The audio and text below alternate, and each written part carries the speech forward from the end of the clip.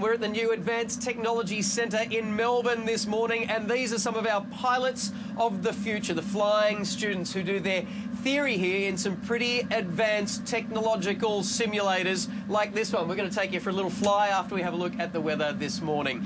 From the air, good morning Cairns. You are headed to a top of 27 degrees today, and from up in the sky it is looking fine. Brisbane and the Gold Coast, a little bit of light rain, possible storms, should both clear to tops of 22 degrees. 19 for Sydney today, some early rain, and then mostly sunny in the afternoon. Canberra shower at 2 and 12, Melbourne showers and 14, 15 in Hobart with some rain at times, easing, and Adelaide a few showers about in 15 also. Mostly sunny for Perth and the Alice, both hitting 20 degrees, and Darwin sunny and 32 degrees. Well, this is the Red Bird Flight Simulator, where they do active research in aviation. I'm in here with Captain Chris. Say good morning, Captain Chris. G'day there. Now, this is where they can test pilots and look at their decision-making, look at how they're affected by fatigue or disorientation. And this is all, of course, with a view to making flying safer for them when they become pilots in the future. This is quite an incredible simulator. It's set up exactly like the cockpit of a twin-engine plane, and it can take you anywhere in the world. It is very immersive. We're going for a little fly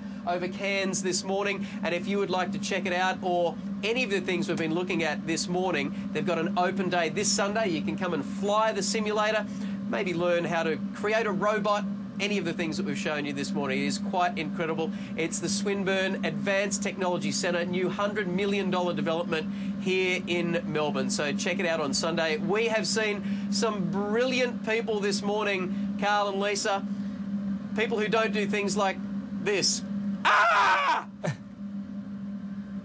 I don't know why I did that, Carl. Because we are in TV and we have short attention spans. And it worked. What? I don't get it. Thanks, Stevie. Me either. After the break was Princess Diana.